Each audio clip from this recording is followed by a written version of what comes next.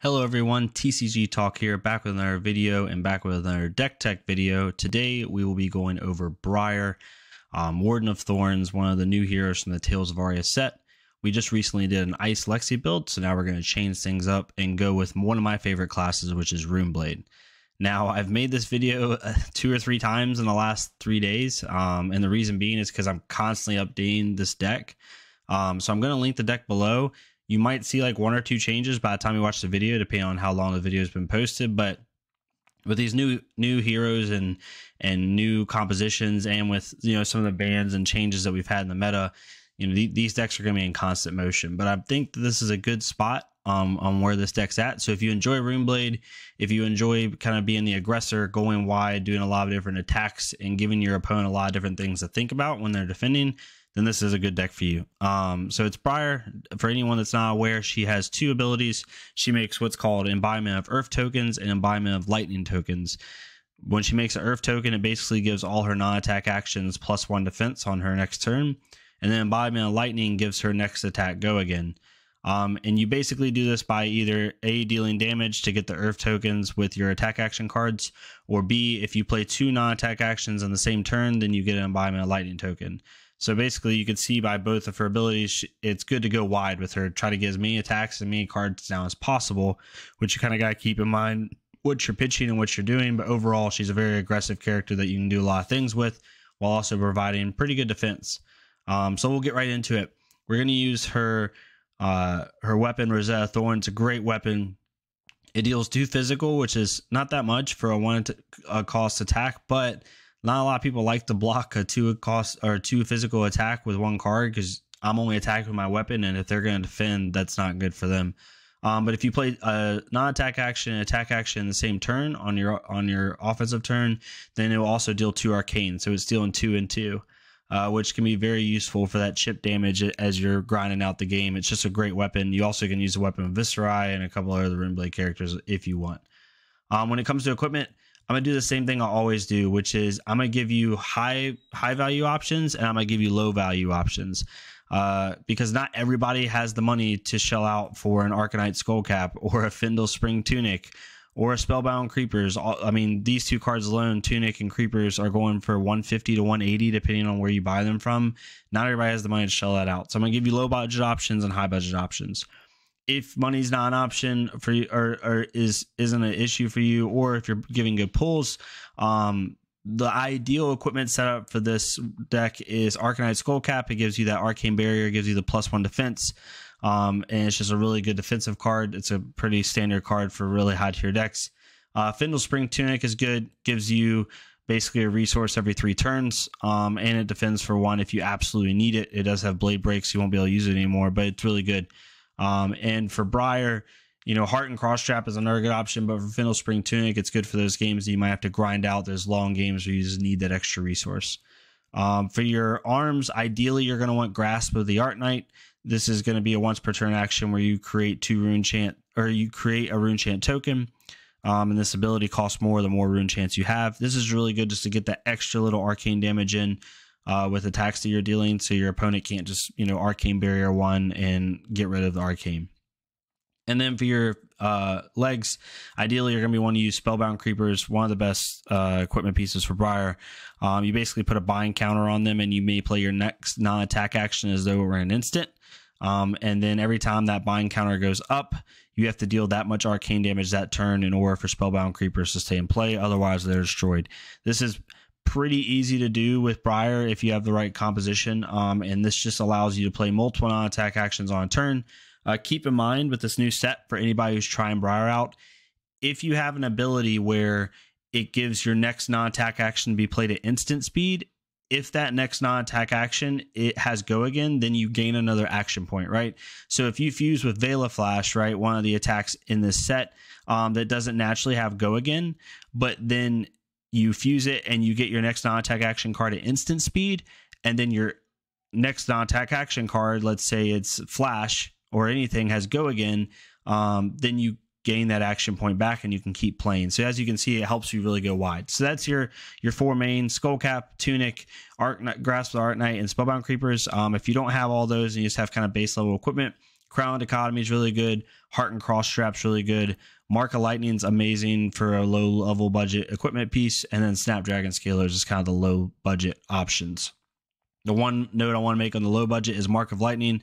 Do not underestimate this card. Again, with Briar, every time you deal damage, whether it's arcane or physical, with a attack action card, it gains that 1 Earth of Embodiment token. The reason Mark of Lightning is so important is it gives basically 1 damage. It allows that attack action card to deal an additional 1 damage when it's defended against. So this is important because let's say you attack with Arcanic Shockwave for 4 physical, and then you fuse it, giving it 1 arcane. Let's just say the opponent only blocks for 3 physical and they let the arcane go. You get 1 Earth token for the 1 physical that got through. You get another Earth token for the 1 arcane that got through. And then if you play Mark of Lightning with it, since Mark of Lightning is allowing Arcanic Shockwave to deal that extra 1 damage, and the 1 damage is coming from the attack action, that's a 3rd Earth of Embodiment token. So now on your defensive turn, instead of your flash card blocking for 2, it now blocks for 5, which is insane for 1 card. So that's the equipment pieces. Keep in mind high and low budget options, just whatever works for you. So now that we get in the deck, big picture, right? If you take one thing away from this video, the biggest thing is with this deck, you want to go wide. You want a lot of attacks. You want a lot of attack action cards, non-attack action cards. You want to kind of ping them off of each other to get those Earth of Embodiment or Embodiment of Earth and Embodiment of Lightning tokens. And then the second thing you want to be doing is trying to stack the arcane damage and stack that physical damage with some of the buffs that these cards give. So you have Arcanic Shockwave, a great fuse card in the set, 4 damage at red. And if you fuse it, it deals 1 arcane. Ball Lightning, one of the most underrated and probably best commons in the set, is whenever a lightning or elemental action card would deal damage as combat chain, instead it deals that much +1.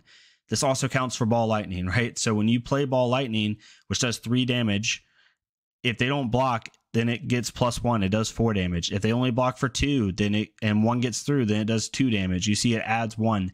And then for everything in the combat chain after that, it adds 1. And that includes arcane damage, right? So if your Arcanic Shockwave deals 4 physical and 1 arcane, it's going to deal 5 physical and 2 arcane if they don't block it. So Ball Lightning just buffs. It's just automatic buffs for everything. And if you can put like a Lightning Press or a Weave Lightning on Ball Lightning and make sure it hits, it's just really useful. Electrify, we're using this card for 2 reasons. One, it's going to give us that kind of +3 damage if one of our attacks hit, which is its base ability. But also playing it from Arsenal allows us to draw a card, which is huge if we're trying to go wide. Flash just gives your next card go again. Simple as that. It's good for pitch. It's good if it's played at instant speed, right? So if you fuse it with Veil of Flash, like literally play Veil of Flash, fuse it with Flash, which when you fuse Veil of Flash, it gives your next non-attack action to be able to play at instant speed. So now Flash is being played at instant speed, and then since Flash has go again, now you get that action point back. So you can see how these like ping off of each other. Heaven's Claw is probably the best generic attack lightning card in the set. At red, it's a 1 cost for 5, and at yellow, it's a 1 cost for 4. Both of them meet the break point that you want, and if you add a buff onto this, it's really useful. Lightning Surge, similar. We're wanting to play it from Arsenal, so we get that go again. Rites of Lightning is really good. If you fuse it, it deals 1 arcane damage, and then if that arcane damage gets through, or if Rites of Lightning deals arcane damage in any way, then it gets go again. Sigil of Suffering, amazing defensive card that came with the set. It deals 1 arcane when you defend with it, and it defends at red. It defends for 3. If they don't block that arcane, then it's going to defend for 4. So ideally, you have a defense reaction for 0 cost that's defending for 4 and also dealing a damage to the opponent. You could even win off their turn if they're at a low life threshold. Singeing Steelblade is really good as 4 physical, 1 arcane. You'll see why that's really important here in a second when we kind of get to our like key cards in the set. Veil of Flash, I already talked about. Weave Lightning I'm using for pitch, but it's also 0 cost at red, and it gains +3. Your next attack action gains +3, and if it's fused, it gains go again. So, you know, if you play a Weave Lightning into any attack like a Heaven's Claw, that not Heaven's Claw, but like a Arcanic Shockwave, and you fuse it with something like Heaven's Claw, your Arcanic Shockwave is going to gain go again, which is really useful, and it's going to be hitting for 7 instead of 4. And Twine Lightning is really good. If it's fused against go again, it's one of the few elemental cards I really like, the base elemental attack cards. Channel Thunderstep's really good. Whenever you play an attack action card, you may pay 1 resource. If you do, it gains Go Again. And then basically you have to equal the amount of lightning pitches that to the amount of counters that Channel Thunderstep has in order to keep it on the field. Otherwise, it is destroyed. Basically, this is really good to give all your attacks Go Again for like 1 to 2 turns, as long as you have the resources to pay for it. Maybe even 3 turns if you're lucky. Now we're kind of getting into the cards that set everything up, right? So Ball Lightning is one of those cards that sets everything up because it gives all your attacks +1 if they hit. The 2 cards that really can hurt an opponent is Sting of Sorcery and Flicker Wisp, right? If you can play Flicker Wisp first, right, and then you deal, and then which basically says if Flicker Wisp is fused until the end of turn, action cards, not attack actions, just action cards in general, effects you control that deal arcane damage deal that much instead deal that much +1. So it deals 1 arcane damage, and then its own fuse ability is going to allow it to deal 2 arcane damage. Then you play Sting of Sorcery, which Sting of Sorcery is attack action cards you control gain when you attack with this, deal 1 arcane.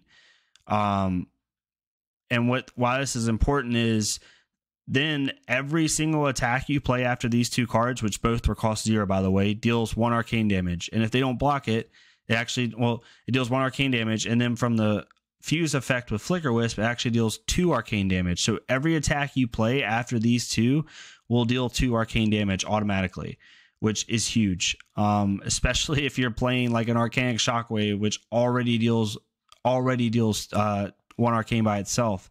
So it's going to get, since it already deals 1 arcane, it's then going to deal 2 arcane from the buff from Flicker Wisp, right? Then just for attacking with it, because of the Sting of Sorcery buff, you're going to get 1 arcane from that. So it's going to get 1 additional arcane from Sting of Sorcery, and then it's going to get 1 additional arcane from Flicker Wisp, and then it has 1 arcane on its own. So you can kind of see how these start to stack up. If you can really stack these cards together, I've had some turns where I've dealt 8 to 10 physical damage, and I've dealt 8 to 10 arcane damage in the same turn. They really stack on each other, and they're really useful. So keep that in mind. These kind of cards at the bottom, these are the cards that are going to enable your chains and really enable you to stack that arcane damage and really pop off for a lot of damage. Blink's amazing. You gain 1 action point at 0 cost. It's simple as that, and you can use it for pitch if you absolutely don't need that action point. Pulse of Candlehold, you can only have 1 of these in your deck.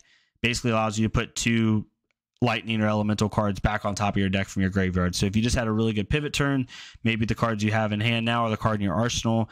After the pivot turn is really useful for those cards again. You can put them right back on top of your deck. And it has Go Again, so it's really useful. I have this 1 Amulet Lightning in here just because I wanted 10 blues. I might move this out into something else, but I do like the fact that I could get Go Again with it, and it's 0 cost, which is really nice. So as you can see, a lot of these attacks build on themselves. I don't have a whole lot of pumps in this set. The only really pump I have for physical damage is Weave Lightning, but the arcane pumps is unreal. Like I said, you could easily be doing 5 to 10 arcane damage a turn if you're doing it right. For my sideboard cards, Tome of Findal, which is gaining popularity by the day, it's unreal. Is really good. And then Sigil of Suffering, if you're playing someone where you want a little bit more defense reactions, just to kind of help shore up your defense a little bit, you could put in Sigil of Suffering, maybe for these Heaven's Claws, because you're not going to be needing to fuse quite as much. But this is the deck. Again, if you like aggressive decks that hit an opponent from multiple areas and also can defend pretty well by itself, this is the deck for you. Please let me know if you decide to use this deck, and what cards would you add or take away. I'm really always loving different opinions from people flesh and blood. I'm pretty new to the game myself, and so whether you've been playing a week, a month, a year, doesn't matter. Give your opinion. Let me know what you think about it in the comments. Also like and subscribe if you want. I'm gonna keep putting out these deck tech videos, and hopefully I can bring some value to you guys, and also be doing some fun content. I'm gonna try to do some other funny stuff, do some tier lists. I'm gonna have my wife Alexa come on and show her the face of a card and see what she would name it, because she doesn't really play this game. So I think that'd be a funny piece of Let me know if you think that'd be cool. I'm gonna try some different funny stuff while also giving you all value with these decks and a couple other things about the game. But if you like this, leave a like, leave a comment, and I will see you guys next time. Thank you so much for joining TCG Talk, and I hope you all have a great day.